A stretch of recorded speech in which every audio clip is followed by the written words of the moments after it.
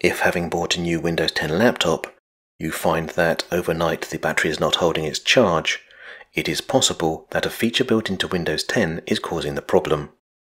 So in this video, we're going to take a look at how you disable something called Windows Fast Startup.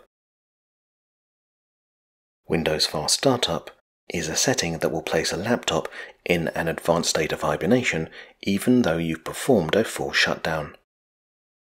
This means that because your computer will remain partially active, when you start it up, it will boot more quickly. However, if your laptop is running off battery, you might find that when you come to use your computer, the battery does not have a full charge.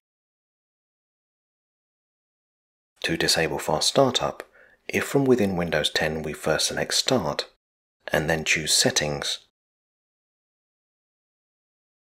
When the Settings panel opens, by selecting System, and from the sidebar choosing Power and Sleep, we're presented with the Power and Sleep panel. By scrolling through the list of options in Power and Sleep, we need to locate a heading called Related Settings. Under Related Settings is an option called Additional Power Settings. When we select Additional Power Settings, a new window will open. From within this window, we need to locate and select the option called Choose what the power button does. From within the window called Define Power Buttons and Turn on Password Protection, we will find an option that has been ticked called Turn on Fast Startup. In order to disable Fast Startup, we need to select Change settings that are currently unavailable. Windows will then prompt us for our administrator's credentials.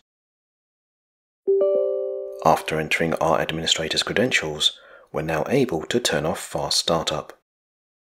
Let's select Save Changes and close the Power Options and Settings windows. With Fast Startup now disabled, we should find that when our laptop is powered off, the battery will hold its charge better.